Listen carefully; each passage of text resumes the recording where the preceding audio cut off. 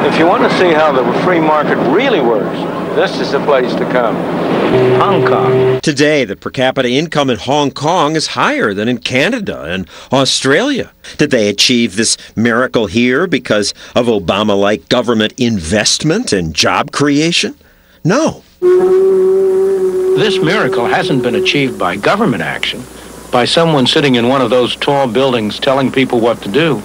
It's been achieved by allowing the market to work.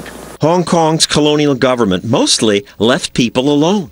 The British rulers did enforce rule of law. They prevented people from robbing and killing each other. But then they basically sat around and drank tea. And free people, left alone, created prosperity. No government official is telling these people what to do. They're free to buy from whom they want, to sell to whom they want, to work for whom they want. Sometimes it looks like chaos, and so it is. But underneath, it's highly organized by the impersonal forces of a free marketplace. At the time, most other countries did not have that freedom to choose. India has tremendous economic and human potential. The human tragedy is that in India, that potential has been stifled by the straitjacket imposed by an all-wise and paternalistic government. Central planning in practice has condemned India's masses to poverty and misery. Joining us now is Johan Norberg, who's making new versions of Free to Choose, new documentaries about how free markets affect poor people. And he just returned from Hong Kong. What'd you learn?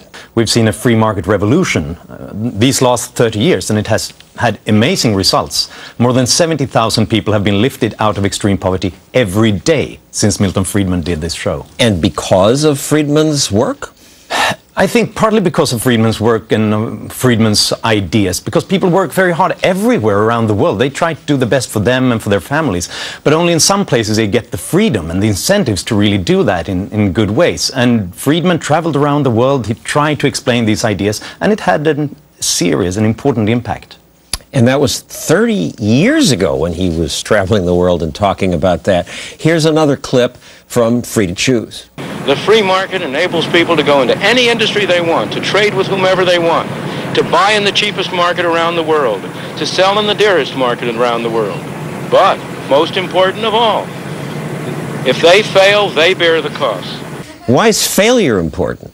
Well, because it's a profit and a loss economy. We don't know what's going to work. We don't know what's going to be the best company that produces the most jobs. So we need those incentives. If you do very well, you make a profit. If you lose, you have to lose as well, because then others will imitate the best solutions, and that's what we're going to see more. But failure, people say, is cruel. It leads to people losing their job. We need to protect them. Of course, it's bad. We don't want that to happen, but pain is always bad. But if we don't have the nervous signal that tells us that when we have a hand on a hot plate, that's pain, well, then we're going to have hands on hot plates in the future. And that's the same thing. If you subsidize, if you bail out bad business, we'll see more bad business in the future, and less job, less productivity, less wealth.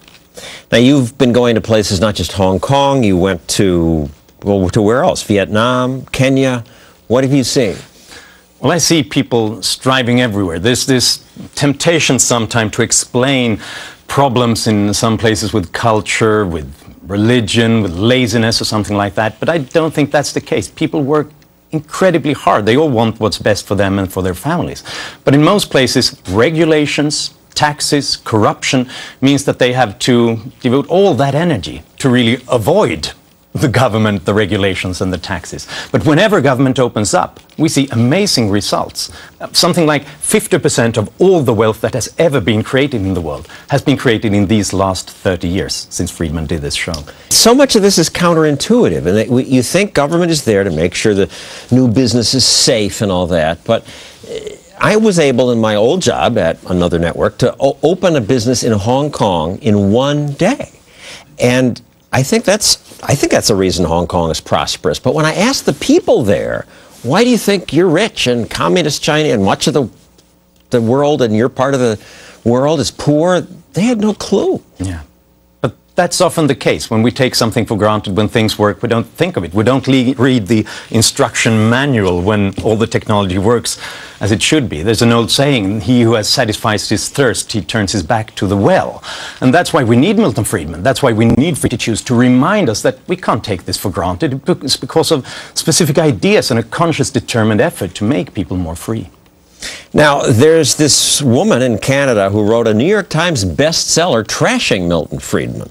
And she says things like, these reforms are so wrong and unpopular, they can only be implemented through deception and crisis. Yeah. What's your answer? When we talk about democracies and dictatorships, it's important to realize that the places that have made the most progress in implementing Friedman's ideas have not just being democracies, they've become more democratic. Because as Friedman predicted, when people get more prosperous, when they become more independent, when we have new economic power centers that aren't necessarily connected to the government, it means that people will also begin to demand democratic freedoms. Well, Johan, stay with us, because later we'll be joined not by that author, because she didn't want to come, but another Friedman critic.